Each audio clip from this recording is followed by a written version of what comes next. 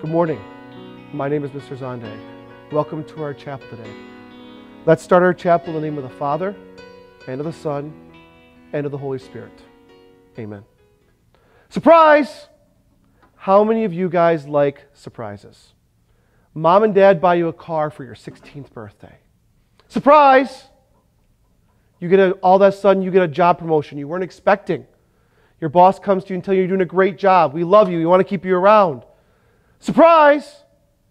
That cell phone that you had that's been broken and cracked, Mom and Dad bought you a new one to replace it.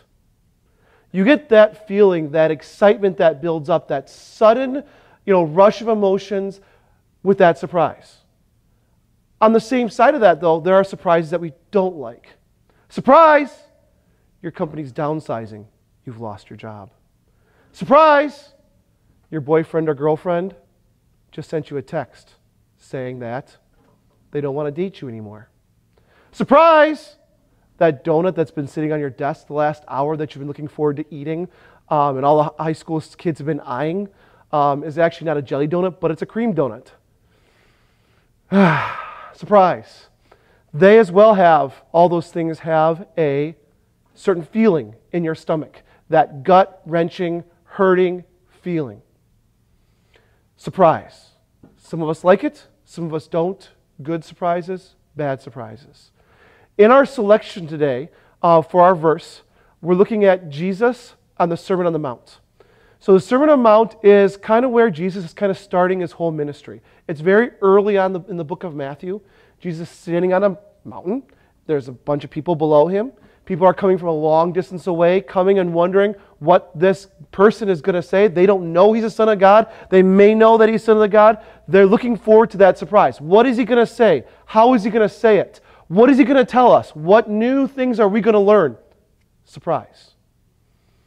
So Jesus is standing on the mountain, talking about a variety of things, preaching.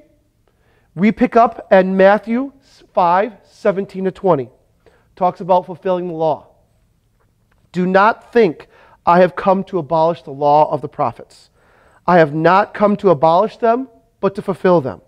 For truly I tell you, until heaven and earth disappear, not the smallest letter, not the least stroke of a pen, will by any means disappear from the law, until everything is accomplished. Therefore, anyone who sets aside one of the least of these commands and teaches others accordingly will be called least in the kingdom of heaven. But whoever practices and teaches these commands will be called great in the kingdom of heaven. For I tell you that unless your righteousness surpasses that of the Pharisees and the teachers of the law, you will certainly not enter the kingdom of heaven. Surprise! He is not here to reinvent the wheel, as some people thought he was. Instead, he is to fulfill the promises that were there in the Old Testament. Most of you know that the Old Testament was the book that the Hebrews believed in. So they used the first 5 books of the Old Testament. That was their Bible. That's where they kind of looked for guidance.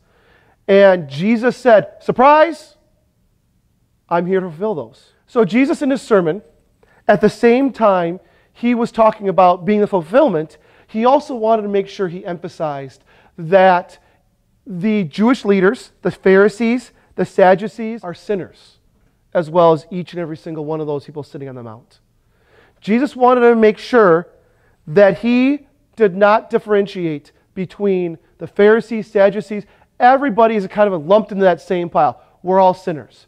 We all sin. One sin is enough to send us to hell. In the last verse, in verse 20, it says, For I tell you that unless your righteousness surpasses that of the Pharisees and the teachers of the law, you will certainly not enter the kingdom of heaven. He's basically saying that you've got to be better than the Pharisees. But we all know the Pharisees are just like you and I.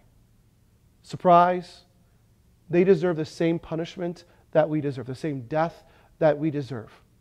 However, surprise, we know that because Jesus lived, died, and allowed himself to be sent to hell, that our sins are forgiven. He wanted to make sure people were aware of this. He wanted to make sure people knew he was that fulfillment. Every time I sit in the pews at church, the gym bleachers, or my classroom, listening to a sermon, listening to our Bible study, I always try to grab a piece of what the person is saying. And I always try to apply that to my life in one way or another, to take that away, to provide a takeaway for the day. Today's takeaway that I want to make sure you guys all have and you guys carry forward with you today is that, surprise, you do nothing. All the work has been fulfilled. Everything has been done. Jesus does not want you to be surprised at the end. He wants you to know and have confidence that the things that He tells you, the things that are written down, the things that the prophecies that are there have all been fulfilled. Surprise, you're all going to heaven. Amen.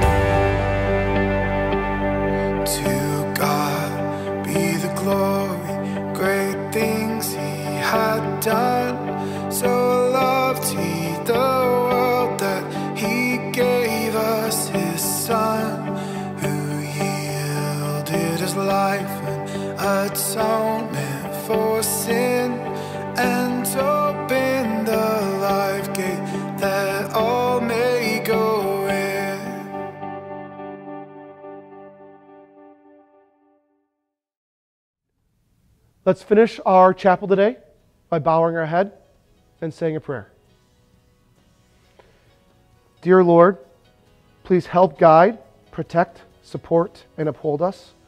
Please help us to focus on you, to focus on your word. Please help us not to be surprised. Please help us on a daily basis to look to you, to look to your word, to guide and protect us. Amen.